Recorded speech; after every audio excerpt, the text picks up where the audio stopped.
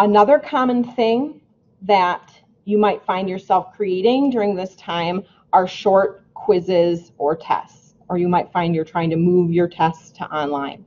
So I'm going to go through the testing process, kind of the whole thing. We'll make a test, we'll deploy it, we'll take it as a student, and then we'll go through the grading. So the first thing when making a test is, well, I should say tests kind of have two major parts. And actually, if I go to a lot of the things I'm talking about today are available on our Rapid Online Instruction page. So I'm just going to click there briefly. And I'm going to go to online testing. And the testing that I'm going to go through, there's two major steps. First, you're going to build a test and add the questions to it, add the points, things like that. Then you're going to make it available to students, or what Blackboard calls deploying it. So these are some videos and resources for both of those steps.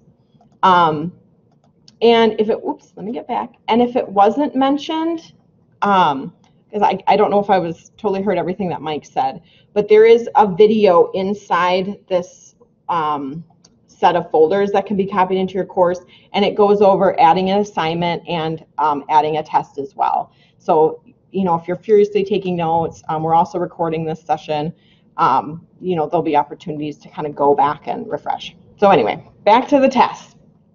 So step one, we've got to create it.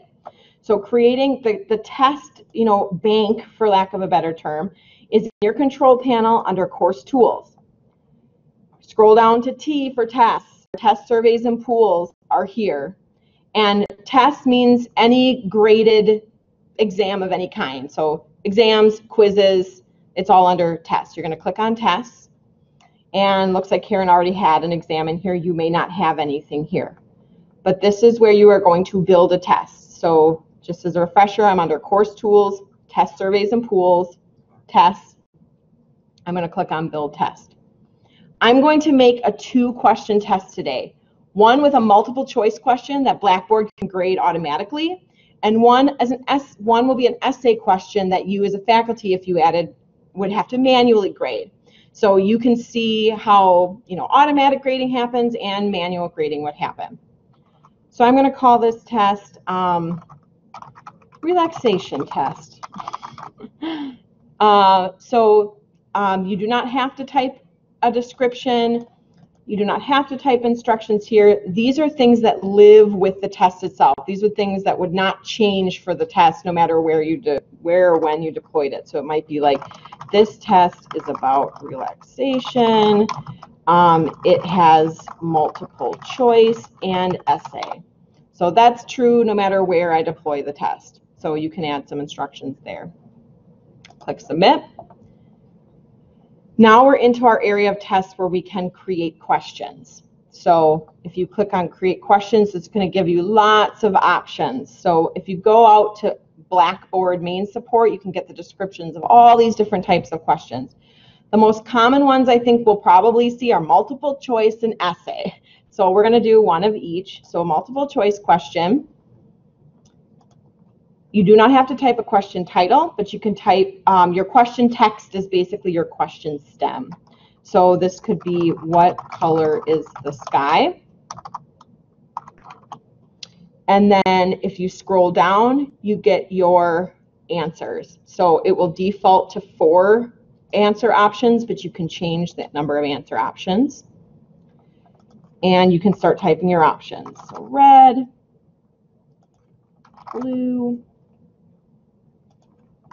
green, orange. Now notice there's toggles here for selecting which of your answers is correct. That will help Blackboard automatically grade questions like multiple choice. So I'm going to select blue as my correct answer. And then I am going to submit.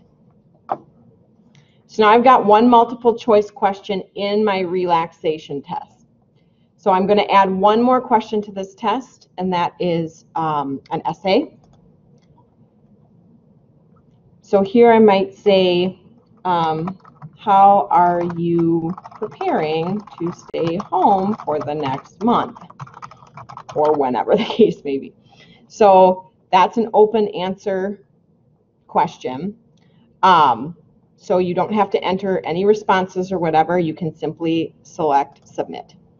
So now I've got one multiple choice question and I have one essay question. Now, before we move away from our sort of test creation area and deploy it, the other thing you're going to edit besides the questions themselves is the points. So Blackboard automatically gives 10 points per question. You can adjust this to whatever you like. So maybe I want my multiple choice question to just be 1. So I clicked on the points, changed it, click submit. But I'm okay leaving my essay as 10. So this will be an 11-point quiz with 2 questions. I'll click OK. So now I'm under course tools, test surveys and pools, tests, and now I have a relaxation test. It's not deployed yet in my class. That's what we're going to do next. If you need to change the test at any point before deploying it, once you deploy it, you can't make changes. You can come back to your tests area and edit the test. You can edit the questions, and you can also edit the title and description if you need to. So at this point, I am done creating a test. Now it's time to deploy. That's the big second step. So I'm going to go into my first week of materials for our online class. Maybe in addition to the reading reflection paper, now I want to deploy this quiz for them. So to deploy a quiz, same place. If you remember, we made an assignment under this assessments area. Here's a test option. It's going to say, oh, you want to deploy one of your tests. So we're going to click on test there. And now you've got your list of tests that are kind of banked in your test area. And we've got this relaxation test that we made. Select that, click submit. Now this is the point. It's saying, okay, we know you're going to deploy your relaxation test. What do you want to allow students to do? What do you want to tell them? This is where we're in the test options area. This is where you can set time limits, you can set number of attempts, whatever criteria you want surrounding those 2 questions. So you can give them, click the link above to start the test. You will have 30 minutes to complete it. And I'll show you how to set it for 30 minutes. You don't have to do that. As I scroll down from the description, there are lots of options for you to choose from. Tests by default aren't available. You can make them available when you're ready. If you're ready to make it available right away, you can click yes. You can decide if they get more than 1 attempt. You can decide if they have to finish it all in one sitting or not. And I did say it was 30 minutes, so I'm going to set the timer. I'm going to say 30 minutes. If you set a timer and you have students with availability exceptions, if they have accommodations, this is where you can adjust that. So you can say add user or group, select a student that has needed accommodations, and the main things are, do they get more than 1 attempt, or do they get maybe time and a half? So maybe the student's going to get 45 minutes for time and a half. You can also adjust when the test is available. Maybe they get an extra week. Again, there's a lot of options surrounding tests. I'm not going to show all of them, but you can read through these carefully and see if there's ones that you want working for you with your tests.